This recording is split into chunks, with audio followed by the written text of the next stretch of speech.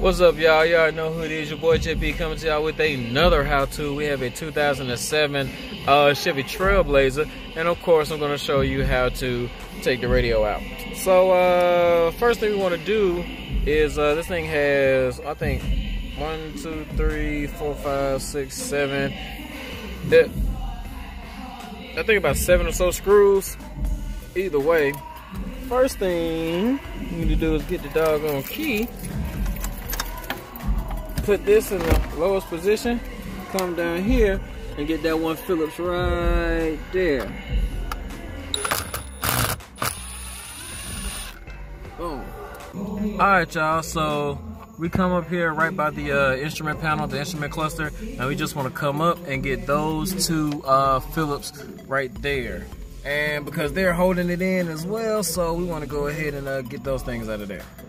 Alright, next thing, we come right down here and we got these little holes. These holes hide a 7mm, if I'm not mistaken. Pop that thing out, yeah. So we got two 7mm. Oh, that we come up here, that way we don't scratch anything. Pop that bad boy off. So now we just got to take these two 7mm out, and it's gonna drop this this knee bolster right here. All right, so now we go back to our Phillips, and with those little 7mm out, we can pull this thing down, and we're gonna need to take out that Phillips,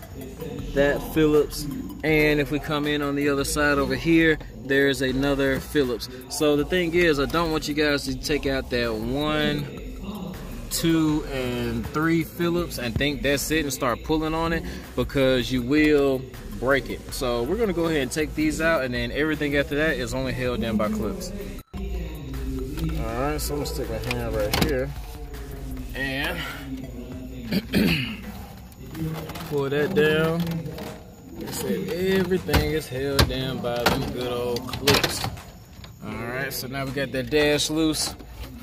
Put this in the lowest position. Oh, I'm gonna need 2 hands, guys, but what I'm basically gonna do is I'm gonna end up pulling this back and taking this out, taking those 2 harnesses out, and lifting this thing over the able to do it right there. Boom. Now, if you guys want to take the whole thing out, this is literally all you need real quick. But if you have like an angle screwdriver like this, then this will help, because you can put your screw, you put this inside the drill, and then you can come over here and get these screws, like boom, boom. But it's easier if you just go ahead and take the whole dang thing off. So I'm gonna lower this shifter in the lowest position, and all we got is 3 7mm, 2 on the left, 1 on the right, and we'll have that radio.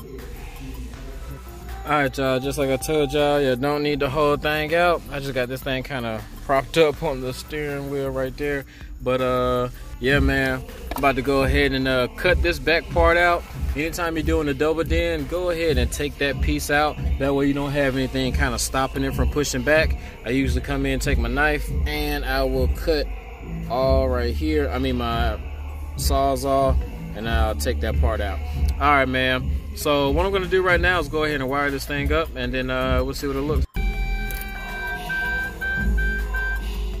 Alright, y'all, that's just about it, man. That's what it looks like when it's all said and done. Now, I know what you're thinking. Why didn't you actually go over the wiring? Well, when you wire up a CD player, it's usually the exact same way every time. And to make these videos short and sweet for y'all, I decided to go ahead and make one video explaining how to actually wire up the radio, which is in that card. So if you want to know how to wire up a radio, hit that card in the corner. Other than that, that keeps these videos short and sweet, and all I have to do is show you how to take your factory radio out and let you know what it actually looks like to put an aftermarket in. So if you guys found any value in this video, please like, share, subscribe, comment, all that good stuff. Until the next time, I'll see you at the next car, baby. This is JP signing out.